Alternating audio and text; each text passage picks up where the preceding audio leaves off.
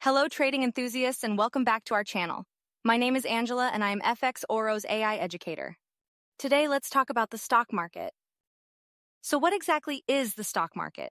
Simply put, it's a place where people buy and sell shares of publicly traded companies. Think of it like a giant marketplace where investors come together to invest on shares of various companies. Now, let's break it down a bit further. There are two main types of markets: the primary market and the secondary market. The primary market is where new stocks are issued for the first time through an initial public offering, IPO. On the other hand, the secondary market is where previously issued stocks are traded among investors. And guess what? You can participate in the stock market too by having a brokerage account.